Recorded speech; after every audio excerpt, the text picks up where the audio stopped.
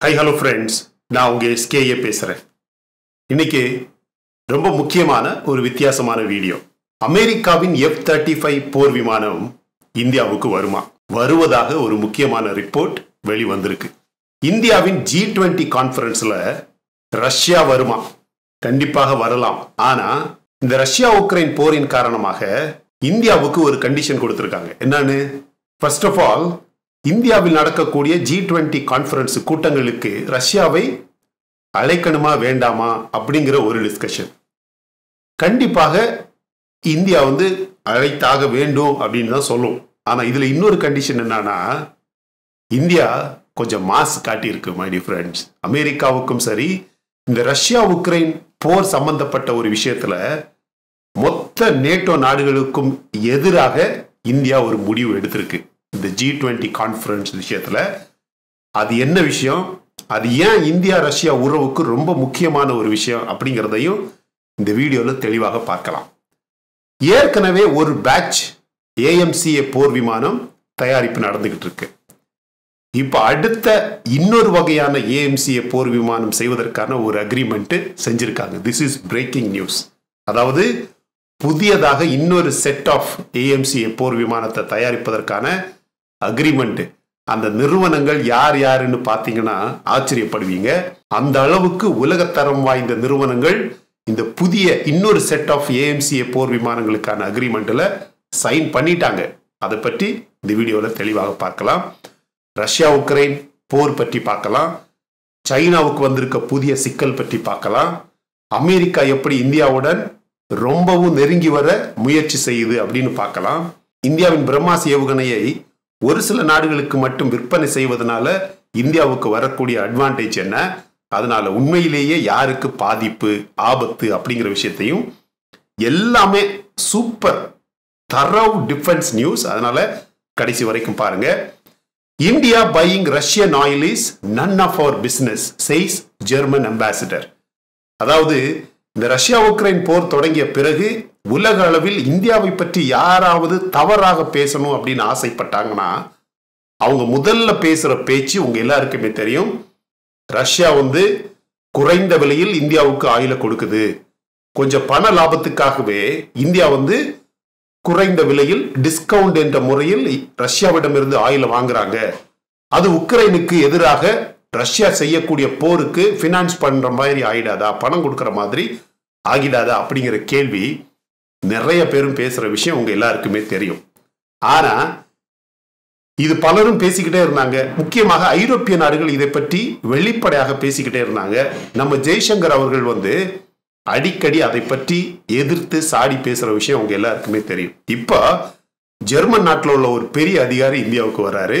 அவர் என்ன சொல்லியிருக்காருன்னா, ரஷ்யாவிட்ட இருந்து இந்தியா ஆயில் வாங்குறது அவங்களோட பிசினஸ், அவங்களோட விஷயம், அதுல நம்ம ஏன் தலையிடணும்?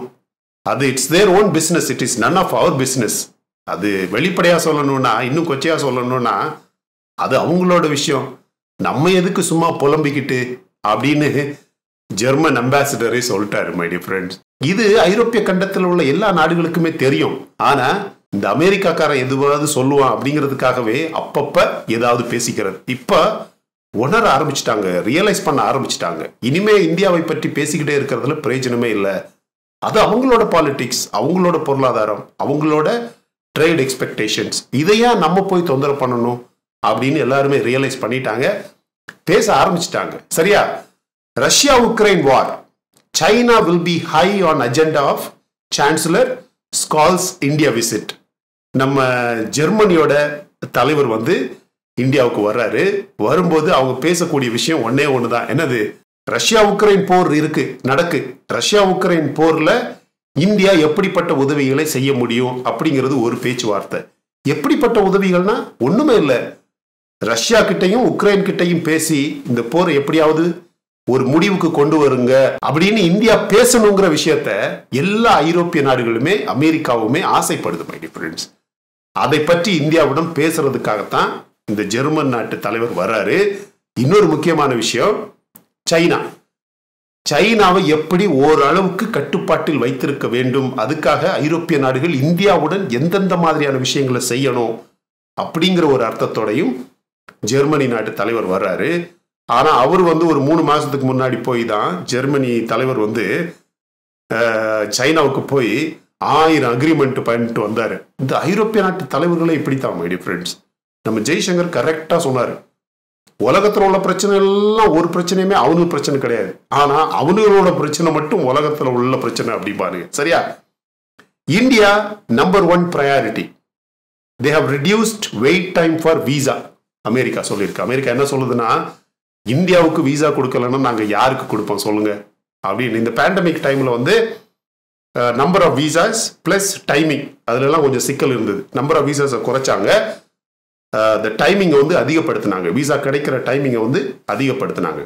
நிறைய பேரும் இது வந்து ரஷ்யா உக்ரைன் போர் காரணமாக தான் அமெரிக்கா இதை செஞ்சது, அதுவும் ஓரளவுக்கு உண்மைதான் மை டியர் ஃப்ரெண்ட்ஸ். இப்போ இந்தியா வந்து ப்ரெஷர் பண்ணுனா நமக்கு வேற நிறைய சிக்கல் வரும் அப்படிங்கிறத உணர்ந்து இந்த ரஷ்யா உக்ரைன் போர்ல இந்தியாவோட உதவி நமக்கு கண்டிப்பாக தேவை அப்படிங்கிற விஷயத்தை உணர்ந்து இப்ப எல்லா விஷயத்தையும் சரி செஞ்சிட்டோம்.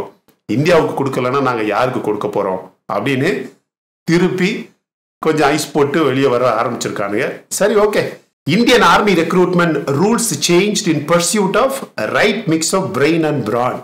இந்த பிரெயின் அண்ட் பிரான் கான்செப்ட் உங்களுக்கு ஏற்கனவே நல்லா தெரியும், நம்ம ஒரு வீடியோல விளக்கம் பண்ணியிருக்கிறோம். பிரெயின் மூளை ஒன்றும் இல்லை, பிரான் உடல் சக்தி. பொதுவாகவே நம்ம ஆர்மியில வந்து நீங்க சேரணும்னா கொஞ்சம் ஓரளவுக்கு பெரிய போஸ்ட்டுக்கு வந்து ஃபர்ஸ்ட் வந்து உடல் தகுதி பார்ப்பாங்க. அதுக்கப்புறம் உடல் தகுதி கிளியர் பண்ணிட்டீங்கன்னா ஒரு ரைட்டிங் ஒரு ரிட்டன் டெஸ்ட் இருக்கு. அந்த ரிட்டன் டெஸ்ட் கிளியர் பண்ணாதான் அப்புறம் குரூப் டிஸ்கஷன் இன்டர்வியூ அப்படின்னு செலெக்ஷன் ஆகி உள்ள போயிடலாம். இது கொஞ்சம் பெரிய பதவிகளுக்கு சொல்றேன். நம்ம இந்திய ராணுவத்தில் ஒரு சில பெரிய பதவிகளுக்கு நம்ம இந்திய ராணுவத்தில் இனிமே செலெக்ஷன் ப்ராசஸ் ரெக்ரூட்மெண்ட் ப்ராசஸ் வந்து மாறுது மை டியர் ஃப்ரெண்ட்ஸ். மாறிடுச்சு. இனிமே வந்து ஃபர்ஸ்ட் பிரெயினை செக் பண்ணிட்டு தான் அப்புறம் பிரானை செக் பண்றது. அதாவது ஃபர்ஸ்ட் பிரெயின் செக் பண்ணிட்டு தான் அப்புறம் உடல் தகுதியை செக் பண்றது. அப்படின்னு அர்த்தம் என்னன்னா, இனிமே நீங்க ஒரு பெரிய பதவியில ராணுவத்துல சேரணும்னா எடுத்த உடனேயே ரைட்டிங் டெஸ்ட் தான். ரைட்டிங் டெஸ்ட் கிளியர் பண்ணதுக்கு அப்புறம் தான் உடல் தகுதி பார்ப்பாங்க மை டியர் ஃப்ரெண்ட்ஸ். இது நல்லதா கெட்டதா? இது உண்மையிலேயே என்கரேஜ் பண்ற விஷயமா அப்படின்னு கேட்டீங்கன்னா அது ஒரு பெரிய பிரெயின் ஸ்டார்மிங் பண்ணா தான் உங்களுக்கு எல்லாருக்குமே புரிய வைக்க முடியும். அது இன்னொரு டாபிக். சரியா? India Ukraine discuss Ukrainian piece plan. இதைத்தான் நான் தொடக்கத்தில் சொல்லியிருந்தேன். இந்தியாவும் உக்ரைனும் எப்படி இந்த போரை முடிவுக்கு கொண்டு வரலாம், எப்படி ஒரு அமைதியான நிலைக்கு திரும்பலாம் அப்படின்னு ஒரு டிஸ்கஷன் தொடங்கி இருக்கிறதாக செய்தி வந்திருக்கு. India China discuss proposals for disengagement in remaining areas in open and constructive manner. இது தொடர்ந்து பண்ணிக்கிட்டே தான் இருக்காங்க. இந்த சைனாக்காரனுக்கு நான் ஏற்கனவே சொன்னேன் பாத்தீங்களா, ஒரு நல்ல இந்தியன் டீயும் பிஸ்கட்டும் சாப்பிடணும்னா ஓகே டிஸ்கஷனை தொடங்கிடுவோம், எப்படியாவது இன்னும் பின்வாங்காம இருக்கக்கூடிய படைகளை பின்வாங்க வைக்க வேண்டியதுதான் அப்படின்னு திருப்பியும் பேச போறதா ஒரு டிஸ்கஷன் ஆரம்பிச்சிருக்காங்க. இன்னொரு அசத்தலான செய்தி மை டியர் ஃப்ரெண்ட்ஸ், நீங்க எல்லாருமே எதிர்பார்த்திருக்கக்கூடிய செய்தி. BEL signs MOUS with ADA DRDO for Advanced Medium Combat Aircraft Program. இந்த நவ்ரத்னா defence PSU Bharat electronics limited அப்படின்னு ஒரு கம்பெனி இருக்கு. எல்லாருமே BEL அப்படிம்பாங்க, பாரத் எலக்ட்ரானிக்ஸ் லிமிடெட். அப்புறம் நம்ம நாட்டுக்கு சொந்தமான ஏரோநாட்டிக்கல் டெவலப்மெண்ட் ஏஜென்சி ADA அப்படின்னு ஒன்று இருக்கு, DRDO அப்படின்னு இருக்கு. இந்த 3 நிறுவனங்களுமே ஒன்னாக இணைந்து ஏற்கனவே தயாரிப்பில் இருக்கு பாத்தீங்களா AMCA போர் விமானம்.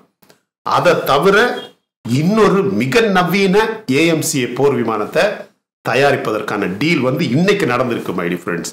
இதுல 4வது ஒரு வெயிட்டான நிறுவனம் இருக்கு. உலகத்தரம் வாய்ந்த பெரிய பெரிய ஆட்டோமேஷன், பெரிய பெரிய செக்யூரிட்டி, பெரிய பெரிய டைனாமிக்ஸ் ரிலேட்டட் எக்யூப்மெண்ட்ஸும் சரி, சாஃப்ட்வேரும் சரி, ஆர்டிஃபிஷியல் இன்டெலிஜென்ஸும் சரி, ரொம்ப முன்னிலையில் இருக்கக்கூடிய ஒரு பிரைவேட் நிறுவனம் தான் இந்த சிஸ்கோ நிறுவனம். So ADA, BEL, DRDO, Cisco இந்த 4 நிறுவனங்களும் இன்னைக்கு ஒரு பெரிய மெகா அக்ரிமெண்ட் ஒன்று பண்ணியிருக்கிறாங்க. எதுக்குன்னா ஏற்கனவே இருக்கக்கூடிய AMCA போர் விமானம் போக நெக்ஸ்ட் செட் ஆஃப் போர் விமானத்தை AMCA போர் விமானத்தை தயாரிப்பதற்கான டீல் இன்னைக்கு ஃபைனலைஸ் பண்ணியிருக்கிறாங்க. சரியா? India and America at very early stages for IAF's procurement of F-35 stealth fighter jets அப்படின்னு யார் சொல்லியிருக்கா? அமெரிக்காவோட ஒரு ரியர் அட்மிரல் சொல்லியிருக்காரு. இது வந்து ஒரு ஆச்சரியமான விஷயம். நம்ம எல்லாருமே F-35 பற்றி தொடர்ந்து பேசிக்கிட்டு தான் இருக்கிறோம். ஏரோ இந்தியா ப்ரோக்ராமுக்கு வந்திருந்தது. ஆனால் இப்போ வந்திருக்கக்கூடிய செய்தி என்னன்னா, உண்மையிலேயே நம்ம இந்திய விமானப்படைக்கும் அமெரிக்காவுக்கும் F-35 இந்தியா வாங்குறது பற்றி ஒரு பேச்சுவார்த்தை நடக்கிறது உண்மை அப்படின்னு ஒரு ரிப்போர்ட் வந்திருக்கு. இது எந்த அளவுக்கு உண்மை அப்படின்னு தெரியல. கண்டிப்பாக நமக்கு ஒரு F-35 போர் விமானம் தேவையா அப்படிங்கிறது ஒரு பெரிய விஷயம். F-21 பற்றி ஒரு பக்கம் பேச்சு நடந்துகிட்டே இருக்கு. கண்டிப்பாக இந்தியா வந்து F-16 வாங்காது. F-16 அப்கிரேட் பண்ணி நம்ம இந்தியாவுக்காக செஞ்சது தான் F-21 அப்படிங்கிறத இந்த லாக்ஹீட் மார்டின் வந்து சொல்லிக்கிட்டே தான் இருக்கு. ஆனா இப்போ வந்து என்ன செய்தினா, ஒரு முக்கியமான ஒரு பெரிய அட்மிரலே வந்து அமெரிக்காவின் ஒரு பெரிய போர் விமான தளபதியே சொல்லியிருக்கிறாரு. என்னன்னு, உண்மையிலேயே இந்தியாவின் IAF இந்தியாவின் விமானப்படைக்கும் அமெரிக்காவுக்கும் இந்த F-35 இந்தியா வாங்குறது பற்றி ரொம்பவும் முக்கியமான ஒரு பேச்சுவார்த்தை நடந்துகிட்டு இருக்கு அப்படின்னு ஒரு ரிப்போர்ட் வந்திருக்கு. இன்னொரு ரிப்போர்ட் எப்படி வந்திருக்கனா, இந்த ஏரோ இந்தியால F-35 போர் விமானம் வந்து ரொம்ப பெரிய சாகசங்களை செஞ்சது அப்படின்னு சொன்னாங்கல்ல, அது வந்ததே ரஷ்யாவுக்கு எதிராக வேணும்னே கொண்டு வந்ததுதான் அப்படின்னு சொல்றாங்க. எப்படின்னா, F-35 is a lure for India to move away from the Russia's SCHOLZ'S SU-57. இப்ப கொஞ்ச நாட்களாகவே இந்தியா வந்து ரஷ்யா கிட்ட இருந்து அந்த SCHOLZ'S SU-57 போர் விமானத்தை வாங்கிடுமோ. ஃபார் எக்ஸாம்பிள், இந்தியாவுக்கு தேவையான 114 அடுத்த ஜெனரேஷன் போர் விமானத்தை வாங்குறதுக்கு இருக்கக்கூடிய நேரத்துல அது வந்து இந்த ரஷ்யாவோட SCHOLZ'S SU-57 போர் விமானமாக இருந்துச்சுன்னா அதனோட அமௌண்ட் வந்து பல பில்லியன் டாலர் இருக்கும். ஃபார் எக்ஸாம்பிள், ஒரு 10, 15, 20 பில்லியன் டாலர் ஒரே நேரத்தில் ரஷ்யாவுக்கு போகுதுன்னா, இப்படி ஒரு போர் நடக்கக்கூடிய நேரம் அது வந்து ரஷ்யாவுக்கு ஒரு பெரிய விஷயமா இருக்கும். மை டியர் ஃப்ரெண்ட்ஸ், இந்தியாவை சாங்ஷனும் பண்ண முடியாது, பொருளாதார தடைகளும் இந்தியாவுக்கு விதிக்க முடியாது. ரஷ்யாவின் ஆயுதங்களை அப்படி தொடர்ந்து இந்தியா வாங்கிக்கிட்டே இருந்தா அமெரிக்கா எதுவும் பண்ண முடியாது. மை டியர் ஃப்ரெண்ட்ஸ், இந்தியாவை சாங்ஷன் பண்ணிட்டீங்கன்னா அமெரிக்கா காலி. அமெரிக்காவில் உள்ள பெரிய பெரிய நிறுவனங்கள் இப்போதைக்கு இந்தியாவின் research and development plus design இதை வச்சுதான் நடக்குது. ஸோ இந்தியாவை எதுவுமே பொருளாதார தடைகள் அப்படி இப்படின்னு எதுவும் ஒன்றும் பண்ண முடியாது. ஏன்னா சாஃப்ட்வேர் எக்ஸ்போர்ட் வந்து இந்தியாவில் தான், வேர்ல்டுலேயே இந்தியா தான் நம்பர் 1. அமெரிக்காவுக்கும் சரி ஐரோப்பிய நாடுகளுக்கும் சரி அங்கு செல்லக்கூடிய அதிகமான சாஃப்ட்வேர் ஏற்றுமதி வந்து இந்தியா தான் உலகத்திலேயே நம்பர் 1. இந்தியாவுக்கு சாங்ஷன் பண்ணா உலகத்தில் இவனுங்கெல்லாம் என்ன பண்றது? அதனால சாங்ஷன்லாம் நடக்காது. எனவே F-35 போர் விமானத்தை கொண்டு வந்து இந்தியா வந்து எப்படியாவது அந்த SCHOLZ'S SU-57 வேணாம், அதை பற்றி பேச்சுவார்த்தை இப்போதைக்கு வேணாம் அப்படின்னு சொல்லணுங்கிறதுக்காகவே இந்த F-35 கொண்டு வந்ததாக சொல்லப்படுது. இப்படி சொல்லிக்கிட்டே இருந்த நேரத்தில் தான் இந்த அட்மிரல் வந்து இப்போ என்ன சொல்லியிருக்கிறாருன்னா, இந்தியா F-35 போர் விமானத்தை ஸ்டெல்த் ஃபைட்டர் ஜெட்டை வாங்குறதுக்கான அட்வான்ஸ்டு கான்வர்சேஷன் கண்டிப்பா நடந்துகிட்டு இருக்கு அப்படின்னு சொல்றாரு. ஆச்சரியமான ஒரு விஷயமா இருக்கு. சரி, கொஞ்சம் வெயிட் பண்ணி பார்ப்போம். சரியா? Russian foreign minister Lavrov to attend G20 foreign ministers meet in India next month. அடுத்த மாசத்துல வந்து உலகத்தில் உள்ள மிகப்பெரிய நாடுகளின் foreign மினிஸ்டர்ஸோட meeting as part of G20 இந்தியாவில் நடக்க போகுது. இதுல வந்து ரஷ்யாவின் ஃபாரின் மினிஸ்டர் லாவ்ரோவும் அட்டன் பண்ண போறாரு. இவர் அட்டன் பண்ணலாமா வேண்டாமா, ரஷ்யாவை கூப்பிடலாமா கூப்பிட வேண்டுமா கூப்பிடக்கூடாதா, கூப்பிடக்கூடாது அப்படின்னு சொன்னவங்க எல்லாம் நிறைய பேர் இருக்கிறாங்க. ஆனா இந்தியா அதெல்லாம் முடியாதியா, ரஷ்யா G20க்கு வரலன்னா யார் வர்றது அப்படின்னு கண்டிப்பாக ரஷ்யா வருது, அதை யாருமே தடுக்க முடியாது அப்படின்னு முடிவு பண்ணி லாவ்ரோவை கூப்பிட்டு அடுத்த மாசம் நடக்கக்கூடிய ஃபாரின் மினிஸ்டர்ஸ் மீட்டிங்ல G20 மீட்டிங்ல லாவ்ரோவ் வர்றார். சரியா? அது சம்பந்தப்பட்ட இன்னொரு முக்கியமான விஷயம் இருக்கு, நான் சொல்றேன், நீங்க ஆச்சரியப்படுவீங்க. சரியா? 11 Palestinians killed, over 100 people injured during Israeli raid targeting militants in West Bank. Israel வந்து நேற்றைக்கு பட்டா பகல்ல இந்த பாலஸ்தீனியன் மக்கள் இருக்கக்கூடிய இடங்கள்ல வந்து ரெய்டு பண்ணியிருக்கிறாங்க. அங்க வந்து அதிகமான தீவிரவாதிகள், அதிகமான ஆயுதங்கள் இருக்கிறதா வந்த இன்ஃபர்மேஷன் அடிப்படையில் ஆயுத தாக்குதல் செஞ்சதுல 11 பேர் அந்த இடத்துல இறந்திருக்காங்க. 100க்கும் அதிகமான மக்கள் வந்து காயப்பட்டதாக செய்தி வந்திருக்கு. இது அதிகமாக பரவலாக இந்த செய்தி வெளியே வரல.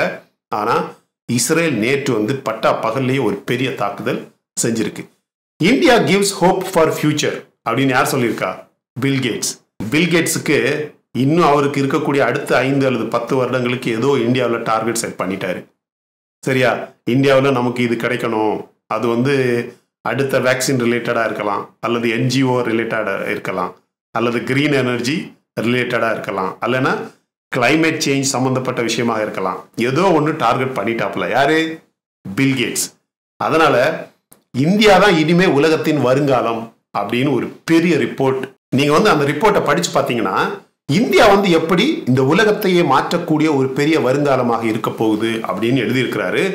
எல்லா விஷயத்தையுமே டச் பண்ணியிருக்கிறாரு. டிஃபென்ஸ்லேருந்து, எக்கானமிலேருந்து, ட்ரேட்லேருந்து, children குரோத்லேருந்து, academy, education, oil and solar, lithium அப்படின்னு நிறைய விஷயத்தை டச் பண்ணி இந்தியா தான் இனிமே உலகத்தின் வருங்காலம் அப்படின்னு ஒரு ரிப்போர்ட் எழுதியிருக்கிறாரு. நான் இப்போ சொன்ன ஒரு லிஸ்ட், இதில் அவருக்கு எது தேவை அப்படின்னு நம்ம கொஞ்சம் வெயிட் பண்ணி தான் பார்க்கணும். சரியா? Host India doesn't want G20 to discuss further Russia sanctions. இதுதான் சொன்னேன். நான் ஒரு பிரேக்கிங் நியூஸ் சொல்ல போறேன்னு சொன்னேன்ல ஃப்ரெண்ட்ஸ். நமக்கு வந்து சோர்சஸ் முறைப்படி பார்த்தீங்கன்னா G20க்கு ரஷ்யாவை அலோவ் பண்ணுங்க, ரஷ்யாவை கூப்பிடுங்க, ரஷ்யா வரட்டும் அப்படின்னு சொல்லிட்டு இந்த மேற்கத்திய நாடுகள், முக்கியமாக அமெரிக்கா என்ன சொல்லியிருக்கேன்னா, நீங்க கண்டிப்பா இந்த G20 கூட்டத்தில் இன்னும் அதிகமான பொருளாதார தடைகள் ரஷ்யாவுக்கு எப்படி போடலாம், என்னென்ன செய்யணும் அப்படின்னு ஒரு வேண்டுகோள் வச்சிருக்கு. அதுக்கு இந்தியா என்ன சொல்லியிருக்கு தெரியுமா? இன்னும் என்னையா சாங்ஷன்ஸ் இருக்கு, ரஷ்யா மேல இன்னும் போடுறதுக்கு என்ன பொருளாதார தடைகள் இருக்கு அப்படின்னு கேட்டது மட்டும் இல்லாம இந்தியாவில் நடக்கக்கூடிய எந்த G20 கூட்டத்திலையுமே ரஷ்யாவின் பொருளாதார தடைகள் பற்றி பேச முடியாது. அதாவது இன்னும் அதிகமான பொருளாதார தடைகள் என்ன போடலாம் அப்படின்னு எதுவுமே பேச முடியாது அப்படின்னு சொல்லிடுச்சு. கெத்து தானே? கண்டிப்பா கெத்து தான். The politics of India's BrahMos missile sale to Southeast Asia. நம்ம நேற்று இதை பற்றி பேசியிருந்தோம். இந்தியாவின் அதிகமான பிரம்மாஸ் ஏவுகணை வியாபாரம் வந்து பிலிப்பைன்ஸ், மலேசியா இந்த மாதிரியான நாடுகளுக்கு, இப்ப ஜப்பான் கூட கேட்டிருக்கதாக ஒரு செய்தி இருக்கு, இந்த மாதிரியான நாடுகளுக்கு அதிகமான வியாபாரம் செய்யப்படும். எதுக்குன்னா அதைத்தான் நேற்று வீடியோவில் பேசியிருந்தோம்.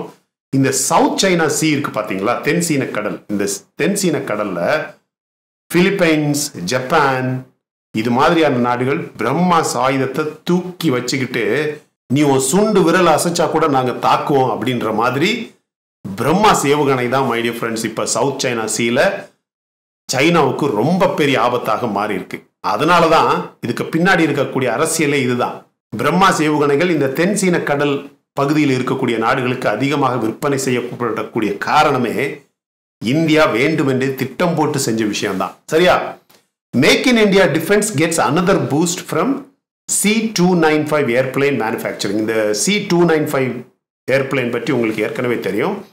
இந்தியாவின் உள்நாட்டு உற்பத்தி, நம்ம நாட்டிலேயே செய்யப்படக்கூடிய இந்த இண்டிஜினியஸ் மேனுஃபேக்சரிங் இருக்குல்ல, அதுக்கு இன்னொரு கிஃப்ட் கிடைச்சிருக்கு. நம்ம இந்த C295 இந்த ஏர்கிராஃப்ட் வந்து நம்ம நாட்டில் குஜராத்லேயே தயாரிக்க போறாங்க மை டியர் ஃப்ரெண்ட்ஸ். எந்த மாதிரியான ஒரு வீடியோ பார்த்தீங்களா? எல்லாமே டேட்டா பேக்ட் நியூஸ். கண்டிப்பாக இந்த வீடியோவை ஷேர் பண்ணுங்க. இந்த வீடியோ உங்களுக்கு பிடிச்சிருந்தா லைக் பண்ணுங்க. இன்னும் நம்ம சேனலை சப்ஸ்கிரைப் பண்ணலாம்னா மற்ற வீடியோஸ் பாருங்க, உங்களுக்கு கண்டிப்பா பிடிக்கும். பிடிச்சிருந்தா சப்ஸ்கிரைப் பண்ணா போதும் மை டியர் ஃப்ரெண்ட்ஸ். அப்படியே அந்த பெல் நோட்டிஃபிகேஷன் எனேபிள் பண்ணுங்க. அப்பதான் நம்ம வீடியோஸ் பதிவு பண்ணதுமே உங்களுக்கு வந்து கிடைக்கும். நீங்களும் பார்த்து நல்லா என்ஜாய் பண்ண முடியும். Thank you so much my dear friends for watching all my videos and supporting my channel. Until I come back with my next awesome video, it is bye bye from Suresh. Stay safe, stay positive, stay active and stay fit. And always dream big in your life. நம்மளால எப்பவுமே எதையுமே எங்கேயுமே சாதிக்க முடியும் அப்படின்னு நம்ம first நம்பணும் my dear friends. And as I always say, please take care of your parents at home. உங்க அப்பா அம்மாவை வீட்டிலேயே வச்சு நல்ல சந்தோஷமா பார்த்துக்குங்க friends. Thank you.